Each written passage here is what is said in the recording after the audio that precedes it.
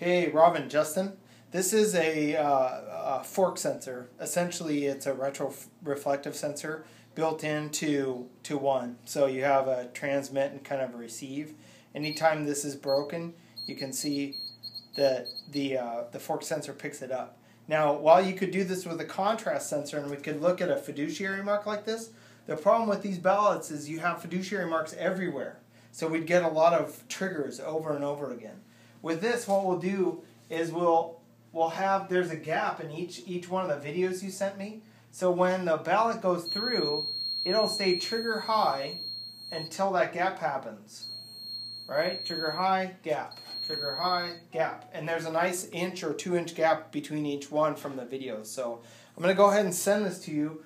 The best news I have for you is that I have it already hooked up to a Microscan accessory. So hopefully this works. Talk to you later.